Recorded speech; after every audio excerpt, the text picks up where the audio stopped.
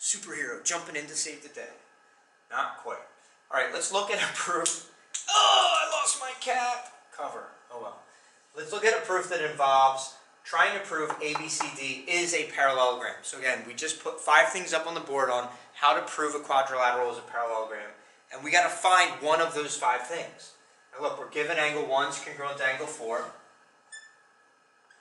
We're given E is the midpoint of segment AC. What does a midpoint do? A midpoint divides a segment into 2 congruent parts. So I look at this and it's be like, all right, well, which of those 5 ways do I want to use? First way was both pairs of opposite sides parallel. The fact that 1 equals 4, I'm going to be able to get AB parallel to CD pretty quickly. But I don't have anything with the other ones. Opposite sides congruent. I don't have any opposite sides marked off congruent. Opposite angles congruent. I don't have any opposite angles, like the whole angles marked off congruent. Fourth one was the diagonals bisect each other. I got half of the diagonals bisecting each other. If I could show that E is the midpoint in segment BD, we could go about that route. The fifth way was both pairs of one pair of opposite sides congruent and parallel. We already have them parallel. If I could get these also congruent, we could prove it's a parallelogram that way. If I notice the diagonals bisecting each other in the last method I talked about, both involve these triangles. And if I look at these triangles right here, I already have a side to a side and an angle to an angle. Can we prove the triangles congruent? 5 ways to prove triangles congruent. SSS, SAS, ASA, AAS, and then the 5th way only worked in right triangles, which was hypotenuse leg. So I already have an angle and a side, so it's like, all right, is it going to be side, angle, side? Is it going to be angle, side, angle, or is it going to be angle, angle, side? In this case, I can't get another side, right? After we exhaust the given, the only way to get an additional side usually is if we use the reflexive property, if they had a shared side, which they don't in this case. With angles, the only way to get an additional angle after we exhaust what was given. Now, we could actually do this one of 2 ways, because if I'm going to say these lines are parallel, because these are alternate interior angles and they're congruent, then I would be able to get these 2 angles also congruent, but they're not numbered. Not to say that we couldn't just throw in a 5 and a 6 and mark it off that way. But what do I know about angle 2 and angle 3? When 2 lines intersect, the non-adjacent angles are always going to be congruent because they are vertical angles. So we're going to go that route. I'm going to be able to say angle 2 is congruent to angle 3. And now I have the triangles congruent by angle, angle, side. Once I have the triangles congruent, CP-CTC is going to get me that side congruent to that side, or if I want to go the diagonal route. So let's say statements, reasons. We're going to start off with the given. Angle 1 congruent to angle 4. E is the midpoint of segment AC.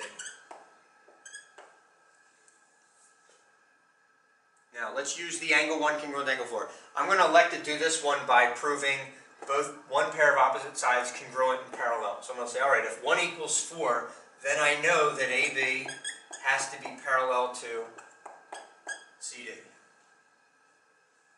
Reason for that, alternate interior angles congruent give me parallel lines. Oof, it's getting bright outside. Luckily the snow is melting off the track as we speak, so that'll make me pretty happy at practice today. So we have actually some track to run on today, not be stuck upside.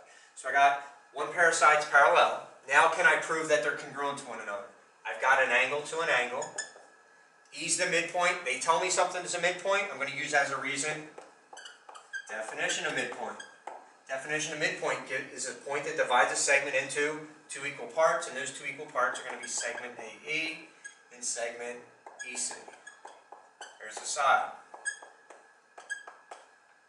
We got an angle to an angle, a side to a side. Now we get also said earlier vertical angles. So I'm going to be able to say angle 2 is congruent to angle 3. The reason is that theorem, vertical angles congruent. You could write vertical angles theorem, but I like writing it out because it really tells us what it is. There's another angle.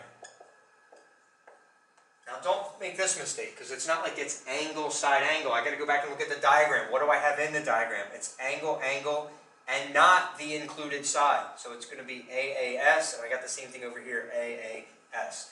So the reason is going to be angle, angle, side. I got to make sure I get the triangle congruent statement correct. If if I said triangle ABE, that's going to be congruent to triangle, A is going to correspond with C, B with D, E with itself. So it's going to be triangle CDE. You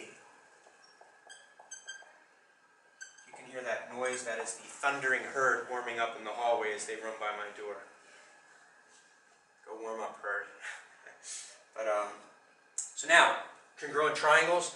What have we always been using right after congruent triangles? C, P, C, T, C. What am I going to use CBCDC for?